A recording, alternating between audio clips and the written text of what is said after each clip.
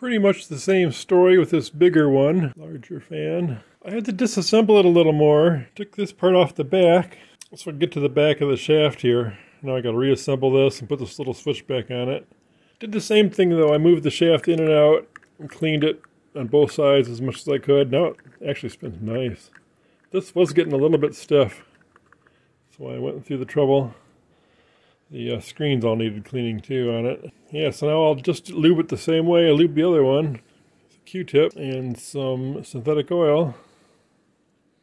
And put it all back together. One of the biggest differences was in the assembly disassembly is that this shaft here screws onto that shaft. It doesn't pull off like it did in the other model. It wasn't coming as I was pulling pretty hard. So looked in there and sure enough there was a screw.